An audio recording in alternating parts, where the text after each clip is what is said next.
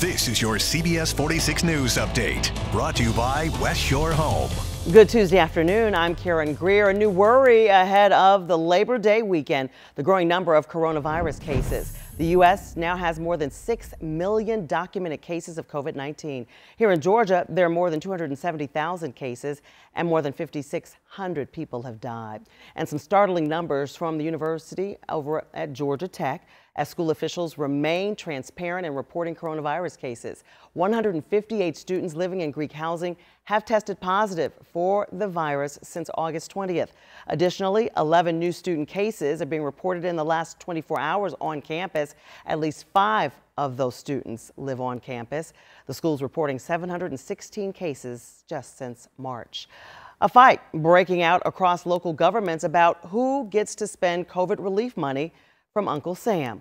The mayors of cities in Fulton County delivering a public thrashing in a recent Zoom meeting and even threatening a lawsuit.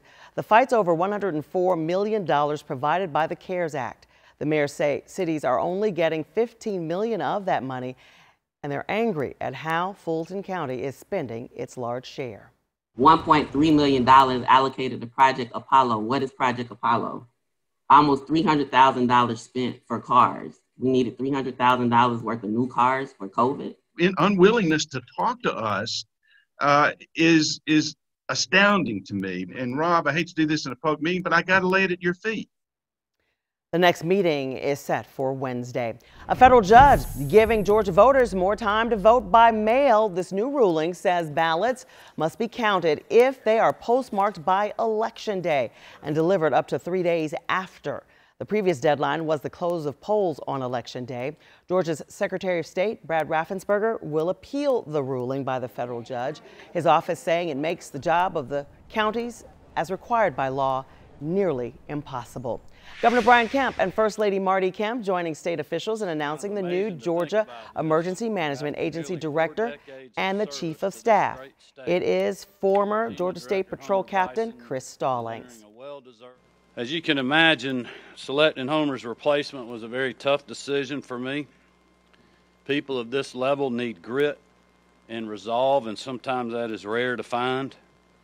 Unfortunately, I did not have to look very far to find that person for this job. Once again, Chris Stallings is going to be replacing the current director, Homer Bryson, who is retiring.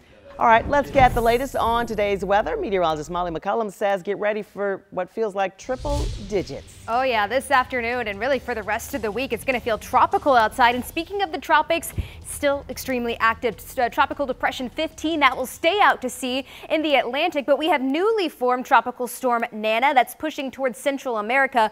Neither of those have an immediate threat to the United States. For us here in Georgia, it's the heat, it's the humidity. It will feel like close to 100 for the next 3 days, and then some drier air starts to move in just in time for the holiday weekend, although it will still be in the 90s. That drier air is just going to make a difference on how it feels outside. Just a small chance of rain both Sunday and for the Labor Day holiday on Monday.